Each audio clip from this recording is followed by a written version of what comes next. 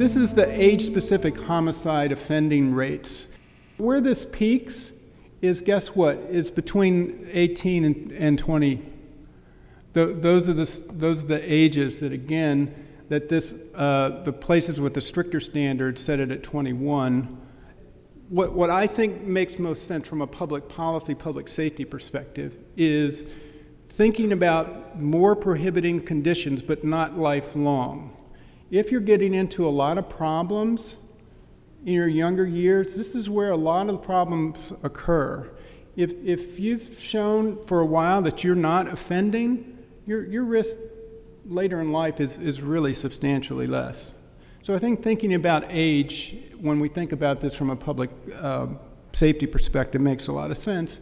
And I think it's interesting to ask ourselves a question: which is more dangerous in the hands of 18 to 20-year-olds, a can of beer or a handgun? We start to talk about guns, and typically there's a lot of emotion, a lot of shouting, and you get what can conveniently be sort of categorized as people into two camps. One saying guns don't kill people, people do. It's really about people who are evil or mentally disturbed. And another group who just really hates guns and thinks we have too much of them and the problem is guns. That's a somewhat interesting debate. We can have it if you want.